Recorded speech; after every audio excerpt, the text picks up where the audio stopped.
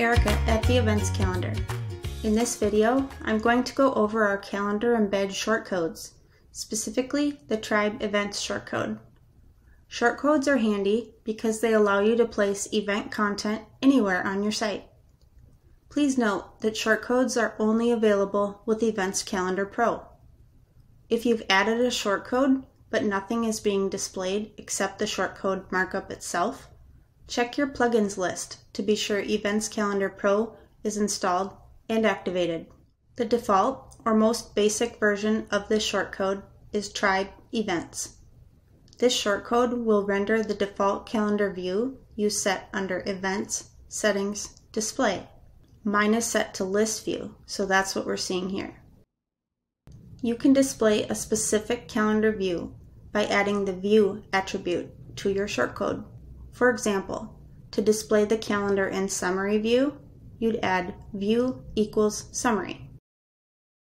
There are a number of other attributes you can add to refine the content shown by the shortcode. I'll quickly go over some of the most frequently used attributes, but you can review all the available attributes in the knowledge base article linked in the description. To only show events from a certain event category, use the Category attribute, along with the category slug. Here, I'm displaying events from the Cats category. You might be wondering, what's a category slug and where can I find it?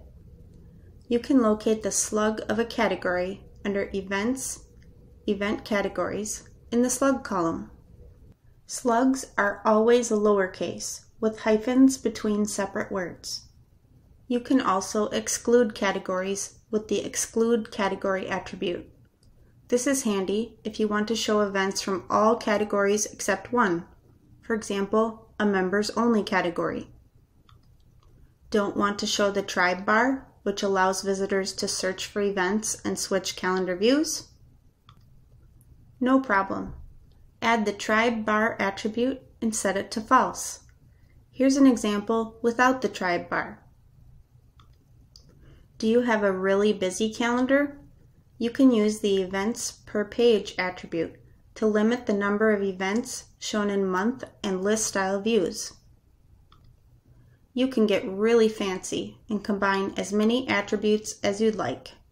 This is where the Tribe Events shortcode really shines.